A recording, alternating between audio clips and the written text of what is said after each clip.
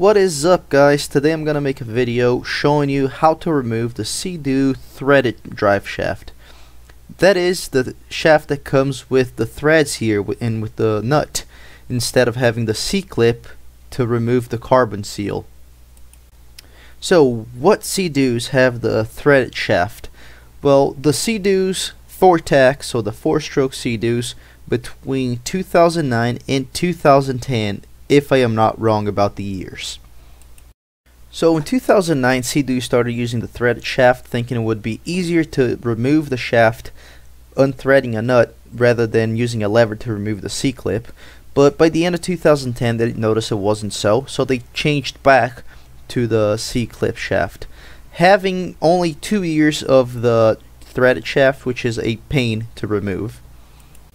So for us to remove the threaded shaft, according to the Sea Doo service manual, first of all we have to remove the spark plugs. And for us to remove the spark plugs, we can either just pull the coil out, or you can unplug the coil and pull it out, which is a little easier.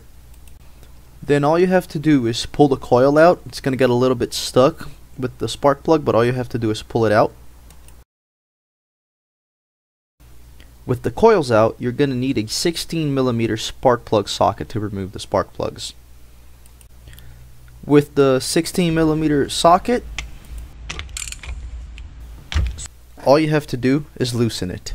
Having all 3 spark plugs out, like the work manual says, you will come around the back where the jet pump is. With the jet pump already out, you will need a special tool that's going to fit perfectly on the drive shaft with the splines of the drive shaft. So as I was saying, you're going to need a special tool. This is my tool. This is the one I made. Sea Doo has the ones that they make and sell, but this was homemade by me. I just got a nut and I machined the splines of the drive shaft. As you can see, it fits perfectly here within the drive shaft. Having your tool fitted within the drive shaft, you're going to have to go inside and lock the drive shaft in place to make sure it won't spin. So in other words, you're going to use a 36mm wrench to lock the nut in place, and with the help of someone, while somebody holds the nut in place, you will go around back and loosen the shaft. But it's a very important detail that this is inverted thread, so you're going to have to actually torque it clockwise instead of counterclockwise to be able to loosen the shaft.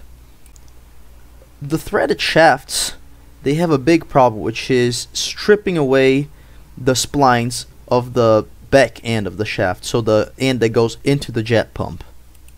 Since you already have your shaft out, an advice that I would give is for you to go and remachine the end of it. So you weld it and remachine the splines, just to be sure you're not going to be stranded out in the middle of the ocean with it. I redid mine and it was definitely worth it.